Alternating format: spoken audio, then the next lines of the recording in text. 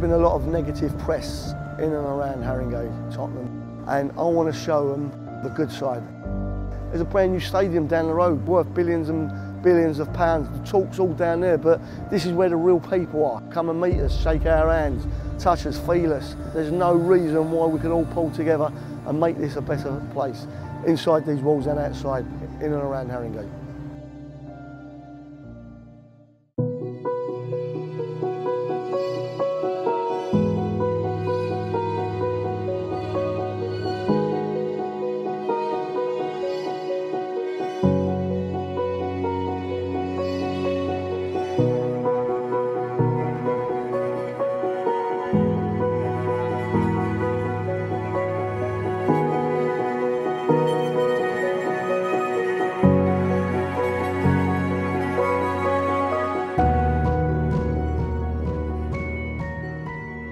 The FA Cup has been a phenomenal event for this football club. Every young boy watches the FA Cup and they want to be part of it. The way the BBC told the story and highlighted this football club is unbelievable. I want people to feel and see an insight to this football club, the struggles we've got and now the success we've got.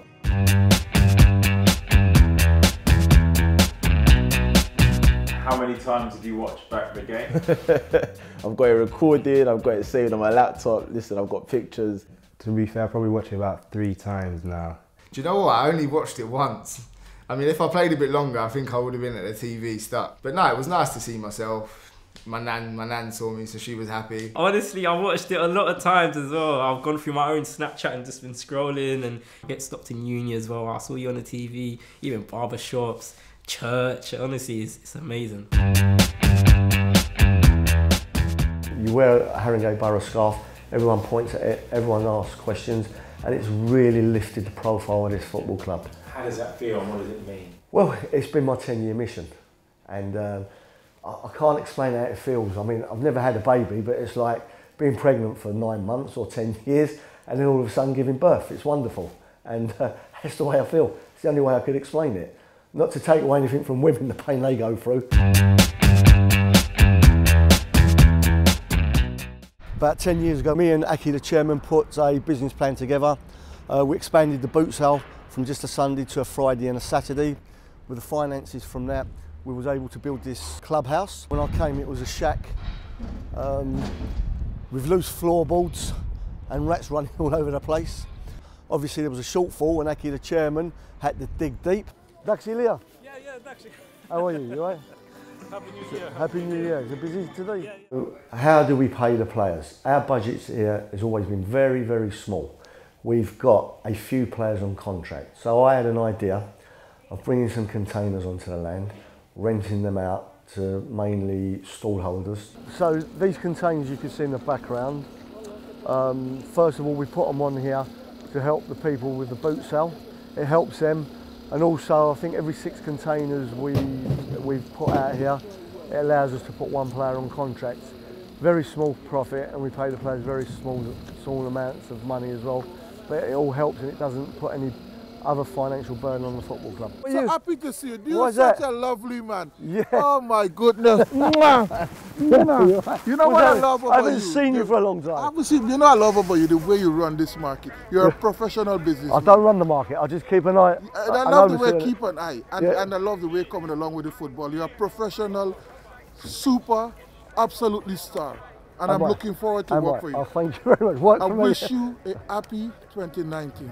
And you. And God bless you and your family. And keep doing good. And you. I pray that success may come your way. Yeah? You're such a lovely man. You. So are you. Hug, man. I miss you. Well done. Well done. Well done. Keep on selling. Right? When we doing the container, man? Give me a space. You want a container? Okay. Give me a space, that's what the hugs are about. He wants a container. I will try and get you one. As soon as one becomes available, okay? I promise you. Thank you so much. You make my day. 10 years ago when I came to this club, there was no barriers, there was no concrete walk round, and there certainly wasn't an AstroTurf. It used to be a grass pitch, and it used to flood for 2 to 3 months of the year. I can't imagine Pochettino brushing the our 3G pitch or even blowing the leaves off of the pitch and the stand. We live in two different worlds, me and him, but only work a mile apart.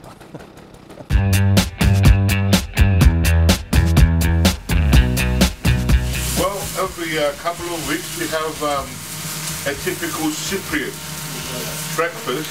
It's a good start before a game. The manager, Mr. Tom Loizu, can't be without his luganigo and halloumi.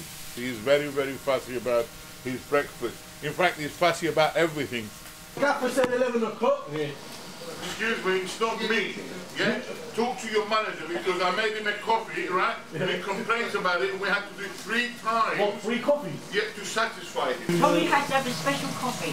It has to be done a certain way. No, if they can't, well, maybe we should send him to Brazil. Look at that. How can we not win after a breakfast like that? The only bad thing about it is you can't feed the players this sort of breakfast before a game.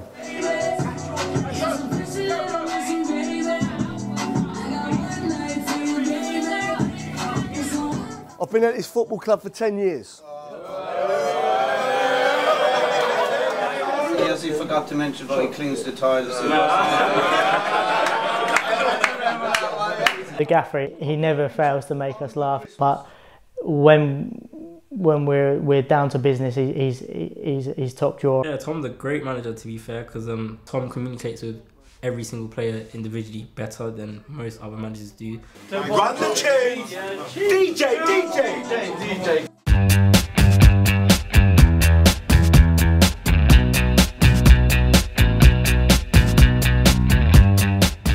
Club secretary.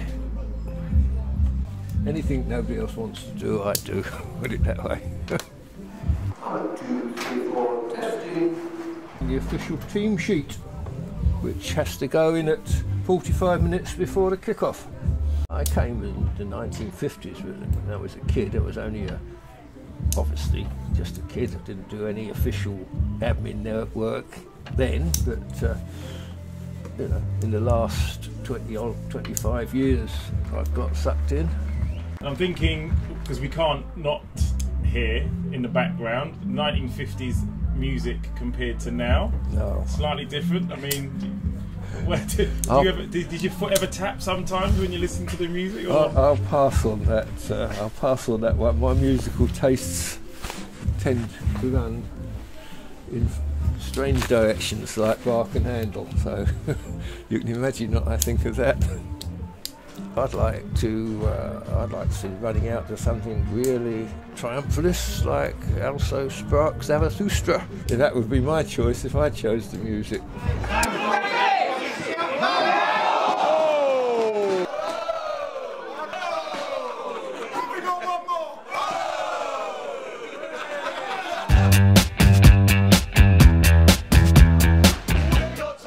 We do call ourselves the Bell End, which is quite ironic. The reason we do that is because we've got a cowbell that we ring. There's nothing fancy or artistic about why we call ourselves that. But I think we've got a. No sex innuendo at all intended as well. Like. The other thing we try and do is who's that? We want to create a positive environment, so we don't like negativity. We don't go the opposition. So today, Burgess Hill obviously travelled 70 odd miles. Last thing we want to do is for them to come and feel that they're getting abused or aren't made to feel welcome by us. Programme's only a punch. I mean, the atmosphere has totally changed. I mean, 5 or 6 years ago, to be blunt, the place was more like a morgue than a stadium where anything entertaining was going on. And if we had a gate of 50, that would have been wonderful, and a good chunk of them would be guaranteed to be away supporters. So the turnaround is absolutely astonishing. Oh! Keep a punch! Ooh. Oh, nice. Oh, that's it. When I used to come down the Borough in the 80s, a few of my friends used to play for the Borough back then, it was, well, for a start, the pitch was just, it wasn't a pitch, it was just mud. Brown, no green. It really is the community club. When I come to the last game, I see some people that I know from Tottenham, some Crouch End people coming down, some Wood Green people, Muswell Hill friends. We're all one in this borough. Boom. The borough does so much for the community. Listen, I know some old people that don't have a conversation with people for weeks. I know a couple of old people that come down to the borough and they can have a chat. Listen, when you haven't got like your pub or your youth club, what else is there going to be? Where are people going to congregate? Without places like this, you might as well just put your hand in the chest of the community and just take the heart and throw it out. We need places like this, man. Places like this make the community. I mean, and it should be back to more. Come down the borough.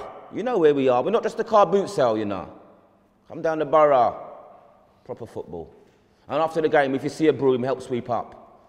Sweet. Mark Kirby, oh, Mark Kirby, oh, he came from Enfield Town. He's worth £10 million. No. Right now, I'm not really too happy with the fans. Not too happy because I ain't got a song.